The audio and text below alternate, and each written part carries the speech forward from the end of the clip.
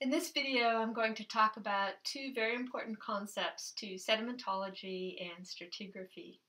The first is the principle of original horizontality, and the second is the idea that younger sediments are deposited over older sediments.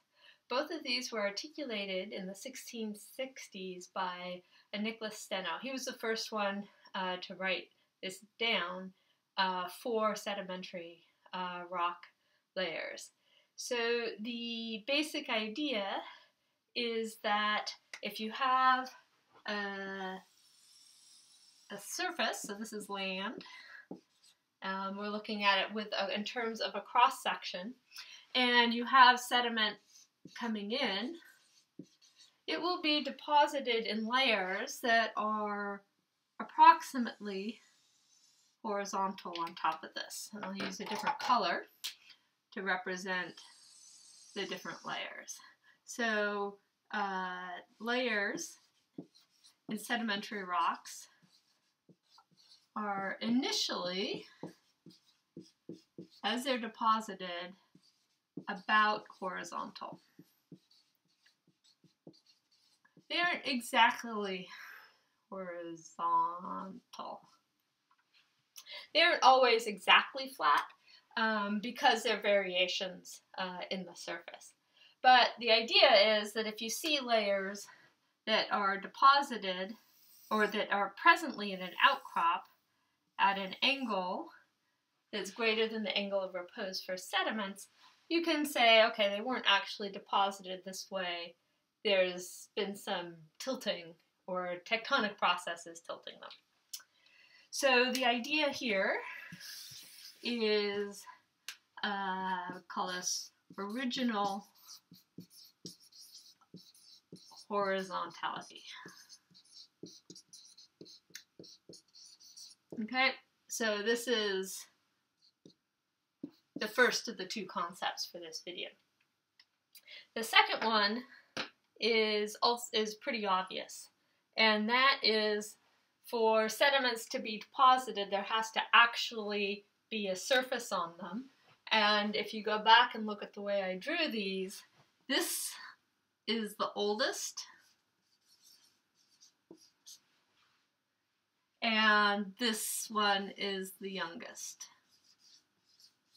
Basically, sediments can't actually be deposited in the middle of a flow or the middle of the air. They have to be deposited onto something that's actually older. So the second major concept is that you have younger layers overlie older ones.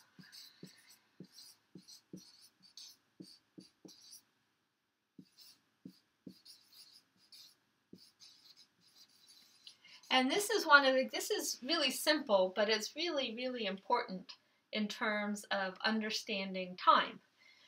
It gives us a relative age for the different layers. So if we were looking at this in terms of time, we have the oldest to youngest.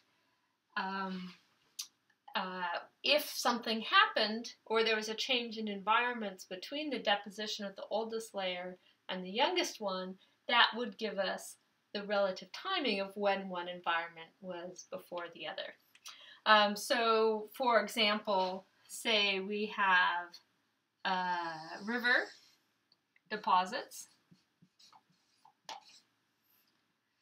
and I'll say that they were deposited by sand,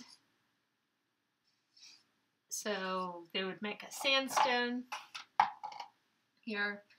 And so we usually represent that by dots.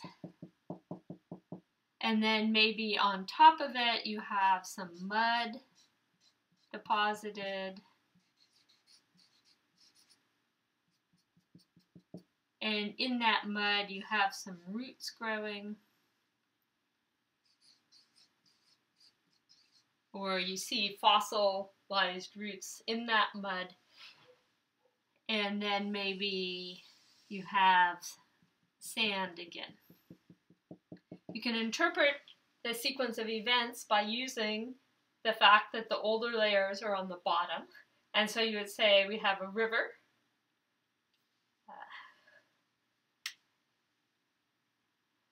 where that is, right? So you have a river, and then you have something where you have mud being deposited, and that takes much less water flow, and roots were growing. So that suggests maybe there was a soil, and then you have sand again. So you can get a sequence of events by looking at the layers from the bottom to the top. Now, of course, if those layers are folded and no longer originally horizontal, that you might actually get them all the way overturned, and then you would have the reverse sequence of events. But as a good sedimentologist, you'd be able to recognize which way is up. And in general, roots grow down into the soil and not up. So if you have something of that sort, you can tell that the rocks are actually overturned. Okay? So I'm going to show some examples of these in photos next. Okay, so we have these two principles, the principle of original horizontality and the principle of younger over older. So I'm going to show you two examples. We'll start with the Grand Canyon, one of the most beautiful places in the world.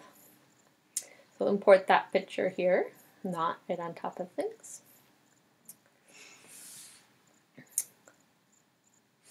And so we're looking across miles and miles of the Grand Canyon, and what you can see here is I'll outline with the pencil.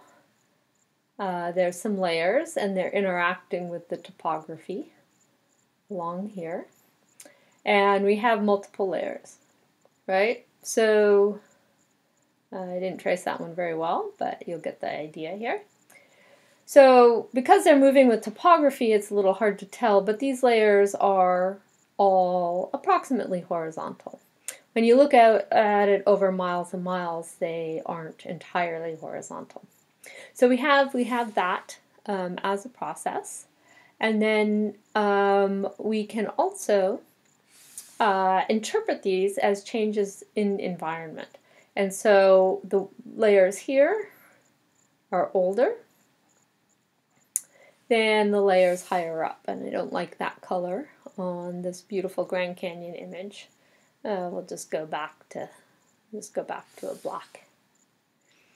And the ones up here are younger.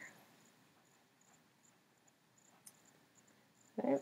And so if you go on a trip down the canyon or you go hiking there, when you hike out of the canyon, you'll be walking up through the environments through time. So we can contrast that to, for example, Rainbow Basin, which is over near Barstow. It's a really gorgeous place as well. And in this particular case, you can see that the layers are not horizontal. In fact, they make this really nice syncline, which is the upside down rainbow that gives the basin its name. I've been out there and I happen to have looked at the sedimentary structures, and I know that this way was originally up, so up was originally up in these rocks, and but we have this syncline, and so in this case we can say that they were folded. And this is actually the first place I ever had a mapping class, and one of the key things was to map the fold axis as well as the faults that are related to that. We still have older versus younger rocks. And interestingly, we also have an unconformity in here with very young at the rocks on top of that. So those are actually alluvium that are quaternary. The rocks in here are Miocene in age. Okay. So this is a really useful process, and I want to keep using the analog of Mars a little bit as we go through. So I'm going to show you some layered sedimentary rocks on Mars. So we will paste that in down here, and it's a nice big image. So this is a picture from the Curiosity rover on Mars, looking up at Mount Sharp, and you can see layers in here as well. So I happen to have traced these in satellite images of Mars, and I know that this particular layer is all one continuous layer. And then down here we have some layers that are sort of coming in through like this. And then again we have this unconformity that's cutting down here. So when we're looking at Mars and trying to interpret the change of depositional environments in Mars, which is one of the key aspects of this mission, we started at the bottom of the mountain, and we have our older sediments here, and we have younger ones in this zone in here, and then we have an unconformity again, where there was some erosion and change of environments, and it cannot cut through rocks that don't exist yet, so we know that these rocks are younger than the unconformity, and the ones up here above the unconformity are again even younger.